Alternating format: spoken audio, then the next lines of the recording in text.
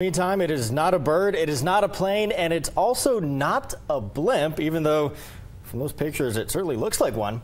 This first of its kind aircraft that you just saw does not carry any passengers, and it's also not designed to travel from one destination to another. Yeah, so it's essentially a cross between a drone and a satellite, and the company behind this technology built and tested it right here in New Mexico.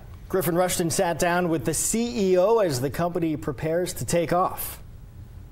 I absolutely feel that we are part of history here. Moriarty-based Sky was not born in New Mexico, but it sure is taking off over the land of enchantment. The first non-terrestrial layer that was started in 1903, Kitty Hawk, the second non-terrestrial infrastructure layer that was started in 1957 with Sputnik.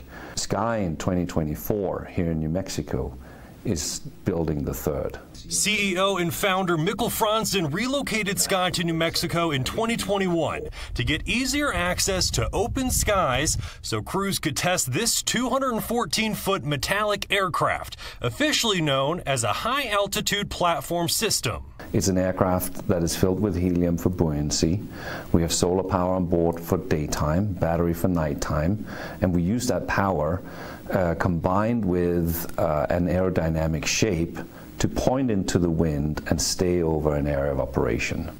That essentially means it can hover in the same exact spot in the sky for at least 24 hours. We don't really know the duration. That's what next year's program is about. It's a stationary eye in the sky, and Franzen says the sky's the limit on how to use it. And we use that for methane leaks monitoring from the stratosphere. We can connect with broadband in rural areas directly to device. We can take search out of search and rescue for maritime services. We have tested hyperspectrals for early warning of fire. Did you catch that last one? Franzen says the aircraft can be equipped to track where wildfires might start, alert authorities once a wildfire does start, provide aerial data to better coordinate resources on the ground, and act as a mobile cell tower when service is knocked out. Because we can lift and power so much, we can do all these things at the same time.